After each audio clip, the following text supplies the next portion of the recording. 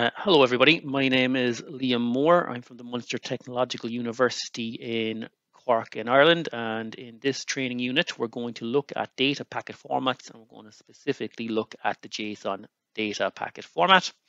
This training unit is brought to you under the Remain project, which is an Erasmus Plus funded project co-funded by the European Union. So again, just a quick breakdown of what we're going to cover within this training unit 5, and we're focusing on JSON structures today. So what we want to do is understand what JSON is and what role it has in factory communication systems and MQTT. So one of the requirements, as we saw in the previous presentation, for data exchange to happen is that data is presented in a standardized manner. That is, that both the sender and receiver are ensured to be speaking the same language and can understand each other.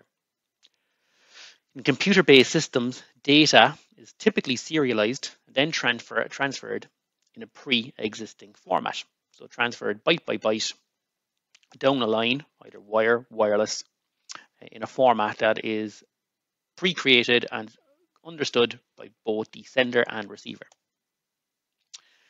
There's several formats have been created over the years that have been trying to standardize data transfer.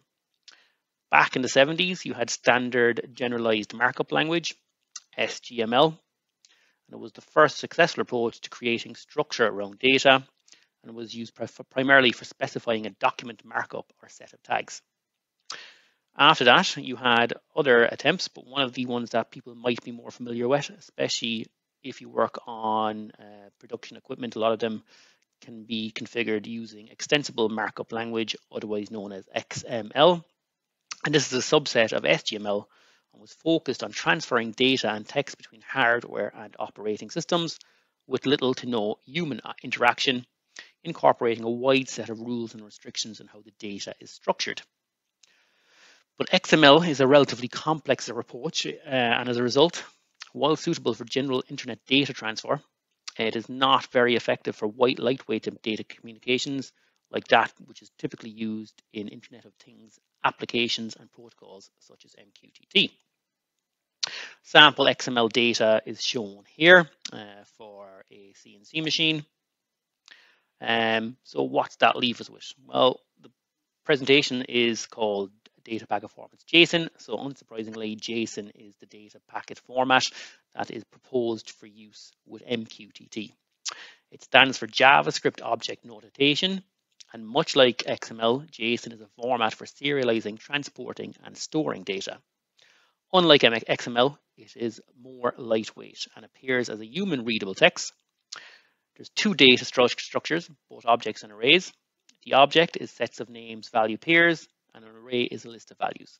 The values can be string, number, object, array, boolean, and null. Here's an example JSON data packet from a CNC machine.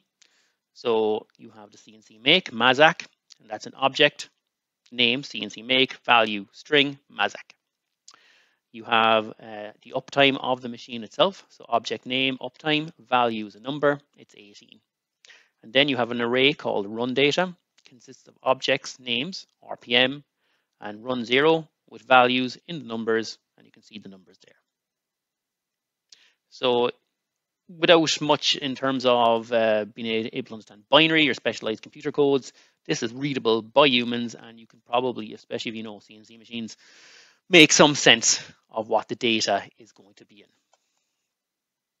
Here's a comparison for similar data between JSON and XML. And you can see the JSON comes in much lighter, by about nearly over 33% lighter than the XML equivalent. Now, JSON gives you a mode of serializing and transporting that data. It doesn't offer you the structure. The CNC make, the serial number, the uptime, the location, the plant, all these things were defined by someone or some other standard and put into the JSON format. So this is only solving one issue in regards to interoperability. There is still other standards or structures that need to be used to make logical sense of the data, but this is the first step for that. Again, this project is the Remain project, funded under Erasmus Plus, and you can see the partners and their locations throughout Europe on the map below.